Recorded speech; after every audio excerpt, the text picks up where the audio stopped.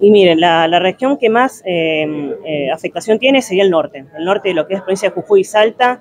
Es una provincia que más casos tienen de hantavirus, seguido por la provincia de Buenos Aires, Santa Fe, Entre Ríos. Y el sur es quizás la región que menos casos tiene, menos números, pero sí es más grave, digamos, hay más mortalidad en la región del sur.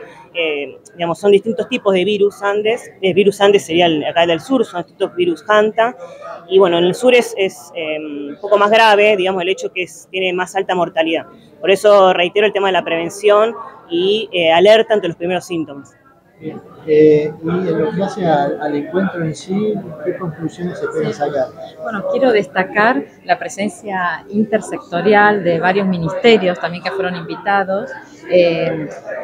No voy a menciono algunos nada más, pero seguro que me voy a olvidar de algunos. El área de Parques Nacionales está invitado, también la Secretaría de Trabajo, ¿sí? Porque digamos que no es una cuestión nada más que abarca salud, nada más la respuesta ante una persona con hantavirus y todo su entorno va más allá de una respuesta desde el Ministerio de Salud, ¿sí?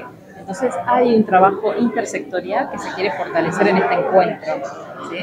Y también destaco la presencia del Malbrán, ¿sí? Del Malbrán del Servicio de Biología Molecular, con quienes estamos trabajando desde hace un año en el monitoreo ambiental, en lo que es el linaje genético, ¿sí? En la identificación de la variación genética de este virus en nuestra provincia. Así que también va a ser parte de los resultados que se van a entregar en esta presentación, ¿sí? Al final ya de la jornada, y lo más rico, la discusión, el debate, ¿sí? Y qué lineamientos, acuerdos estratégicos vamos a tener de acá en más.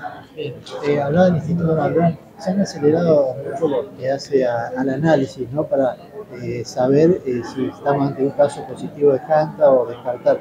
Antes había más demora, hoy todo eso ha avanzado mucho desde salud. En el hospital también se pueden tener los resultados. Sí, avanzó muchísimo también gracias, es una tecnología que se transfirió desde el Malbrán, desde Nación, hacia el hospital local del Hospital Zonal de Esquel, desde el laboratorio. Entonces se acortan los días para un diagnóstico certero y poder tener las actuaciones de intervención territorial oportunas.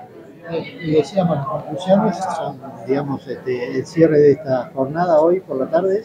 Sí, hoy por la tarde, ya a las 18, ya estamos cerrando esta jornada con las conclusiones. Y estos encuentros son periódicos, ¿cada qué tiempo se realizan? Bueno, hace 2 años en Bariloche se realizó una de las primeras jornadas después de lo de Puyén, post de Puyén. En Bariloche se realizó un encuentro regional, también se generaron acuerdos y ahora somos anfitriones en la provincia del Chubut del tercer encuentro ya regional.